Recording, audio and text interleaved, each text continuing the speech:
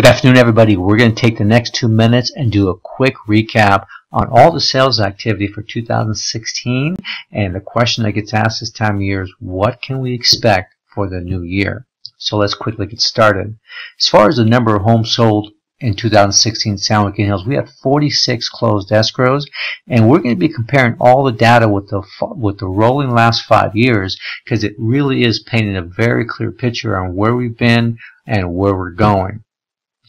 What we do now is we're going to compare what the highest sale price was per home year after year. In 2016, we had a record-breaking sale price of $1,760,000, and in 20 years of the history of development, that's been the highest recorded sale, which is a far cry from 2012 when we only had one home that broke the $1 million mark at $1,001,000.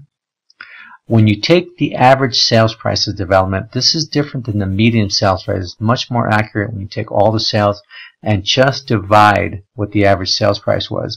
2012 we had an 802 average. Every year it's gone up, and 2016 we finished at 1,117,000.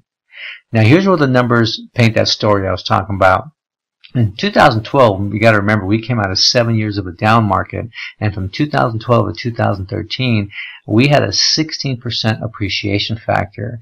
That's a big number. The following years, we saw 8%, and in 2016, even though we saw record high sales prices, overall we had a 1% appreciation factor. Now these numbers are specific for San Joaquin Hills. However, we've taken all the sales in Laguna de Guel, and these numbers and percentages and averages come out to be right about the same. So the question people are asking, Joe, is this sustainable? Can this continue, and what can we expect for 2017? Well, there's always some wild cards year after year, but 2017 is no different. So let's take a look at those wild cards.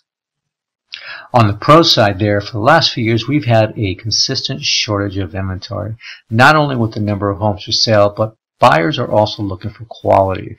Most importantly here, they're willing to pay for it, but they're also willing to wait. So what that has done, it just keeps the pressure on the existing homes that are on the market, and it keeps that pressure on pricing upward.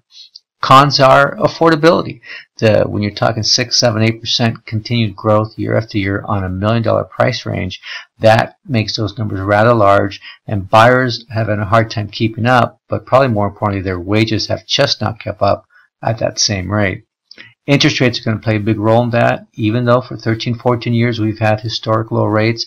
Luckily, down the pipeline, we're seeing Freddie Mac and Fannie Mae going to be offering some new mortgage products in a responsible way that are going to help buyers ease into the market. That's going to be good for them, and it's also going to be good to keep pressure on that pricing. The economy as a whole, we all know that when there's positive news coming out, there's a new administration coming out, and things change monthly.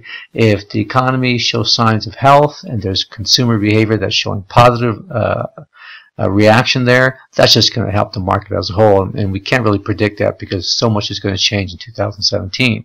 So with that said, ultimately the first quarter, though, I can tell you with confidence that there's so much momentum coming out of 2016 that it's going to be a seller's market for the first quarter.